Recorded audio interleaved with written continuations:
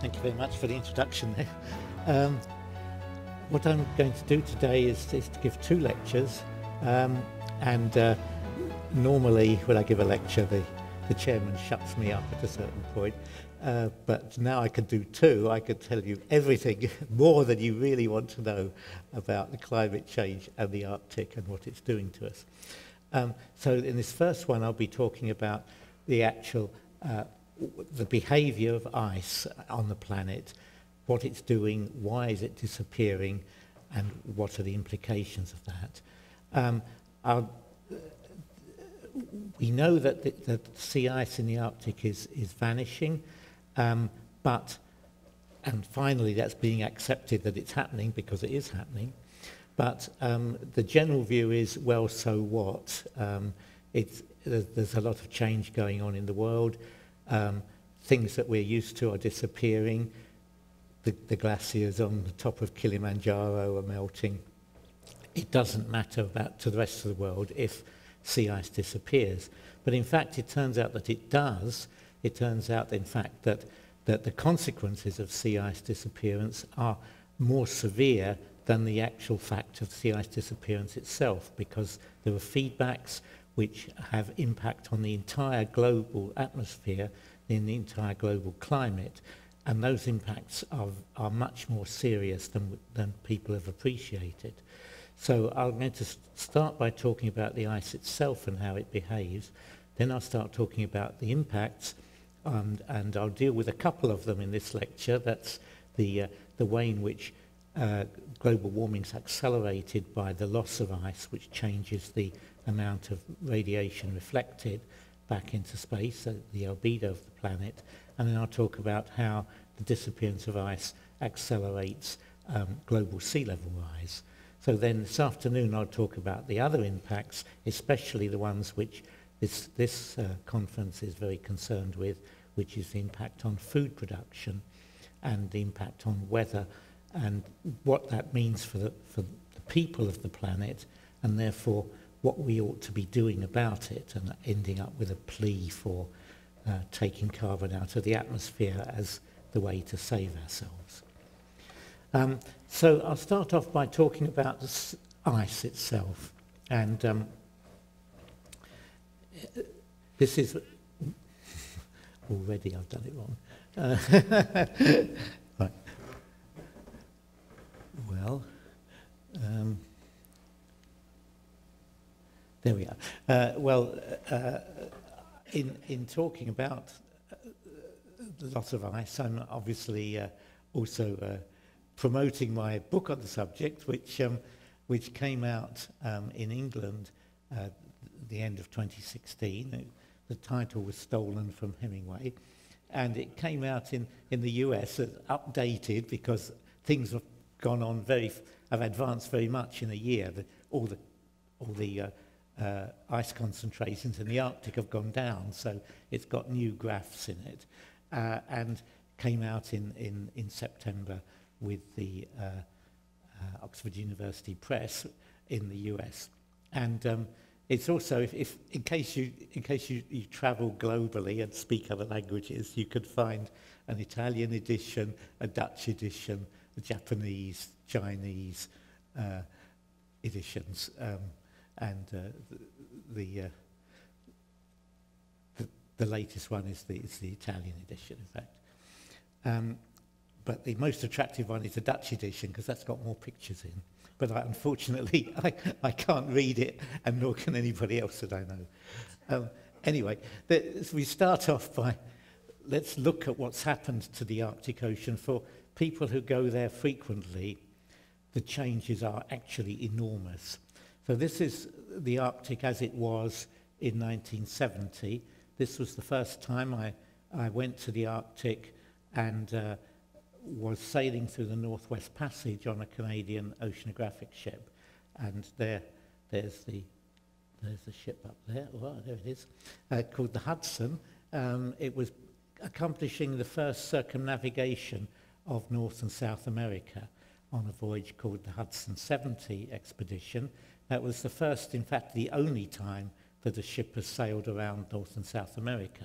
So I was very lucky as a young graduate, I was able to be a low-grade research assistant on this ship and actually sat on board for the whole voyage. So I was accomplished the first circumnavigation of the Americas on this ship. We sailed from Nova Scotia down through round South America to the Antarctic, up through the Pacific, and then the last leg was coming through the Northwest Passage from Alaska, through the Canadian Arctic, back to Nova Scotia. And as we came across the north of Alaska and sort of turned right at the Bering Strait, this was the ice we ran into. It was summer, and the ice is broken up, partly melted, but you could see that it's still a very, very formidable barrier. This ice is called multi-year ice. It's more than a year old, some of it's several years old. It's very thick, 3 or 4 meters thick. The ship could push through it. It wouldn't have been able to break it. But these are very formidable ice flows, rugged, very, very thick. And this is just a few miles off the coast of Alaska. So there's this, then there's about a mile or two of open water, then you have the north coast of Alaska.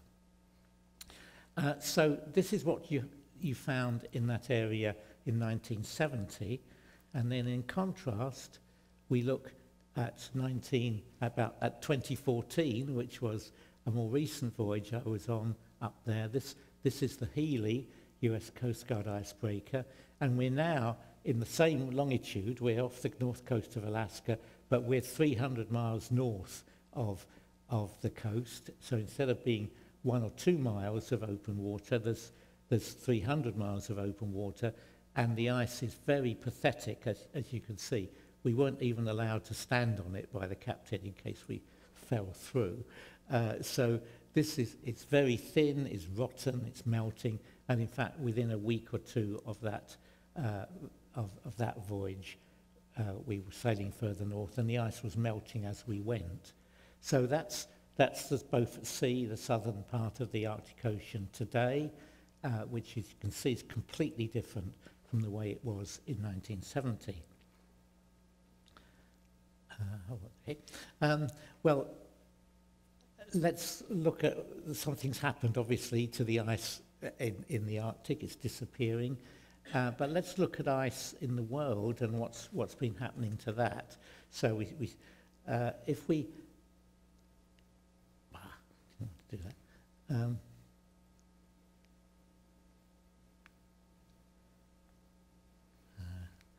The challenge is to make this thing go backwards. The bottom one. Okay. I'm free to walk. This graph is on several different scales. It takes us through history. It's quite nice because you change scale. So from 100 million to 500 million years ago, the average temperature of the planet, which is the vertical scale, it oscillated about a lot. We don't understand why, because it was such a long time ago. The distribution of continents was different. But on the whole, it was several degrees warmer than it is today. The zero is the present average temperature. And so we're looking at 15 to 20 degrees warmer than it is today. Then when we came through a period called the Eemian,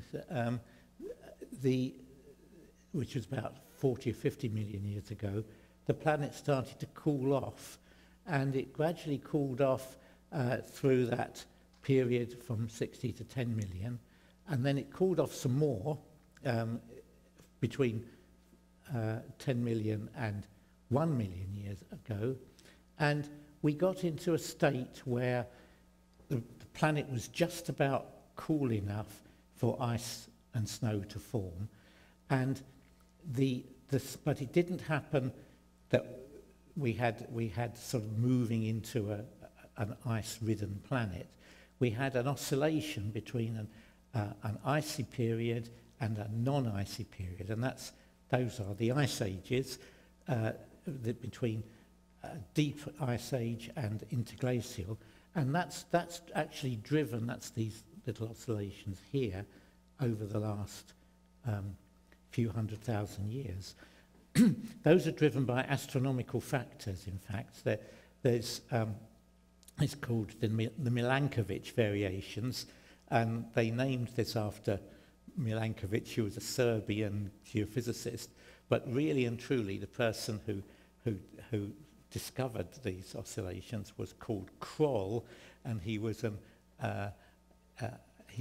uneducated Scottish wonderful person. He worked in a research institute in Edinburgh as a janitor, and he read all the books in the library, and he kept coming up with brilliant ideas. So he was an unschooled genius, and he never got, of course, any credit, but he does now, because the Scots are very, very proud of him.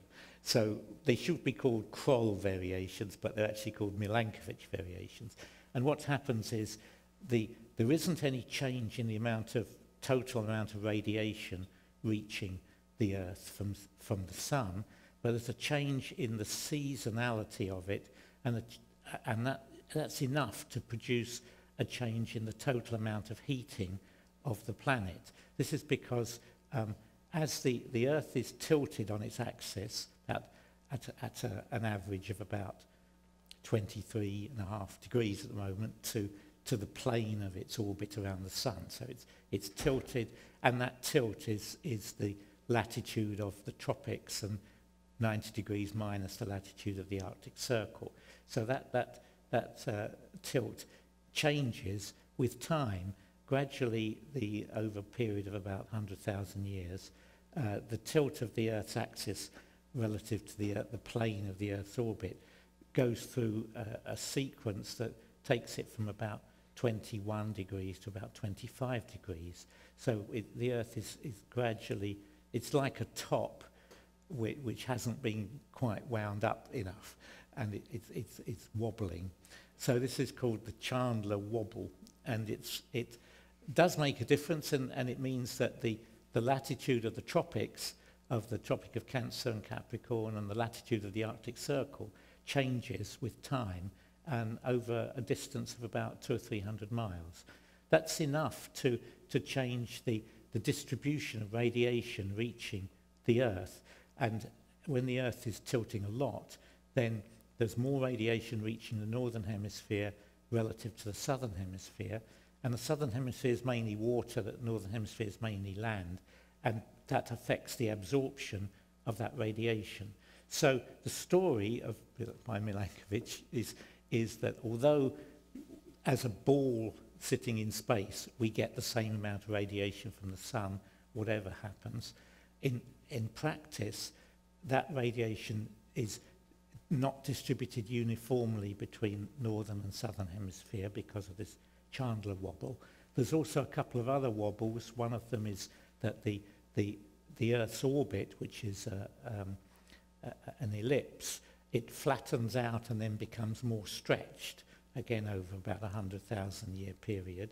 That's the second variation. And then the third one is that the whole orbit precesses, so that the time of year at which we're closest to the sun changes with time. And at the moment, the northern hemisphere is closest to the sun in February. That's now, so you don't feel it, but we're closest for the entire year. We're now closest to the sun, and that changes again with time. So there's these three slow variations, and when you add them together, they give you a variation in radiation received by the Earth.